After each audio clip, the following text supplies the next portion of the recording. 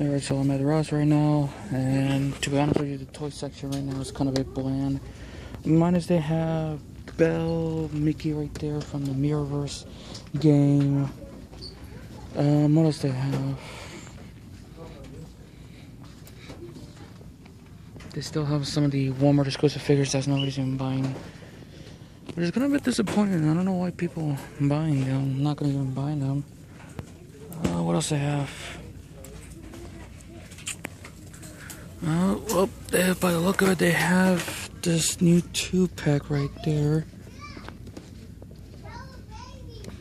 There's the new 2-pack. The tag is kind of a bit ripped off, so yeah. Yeah, there's actually nothing much of it here on this Ross. I think it's gonna be the same thing like all the other Rosses, so yeah.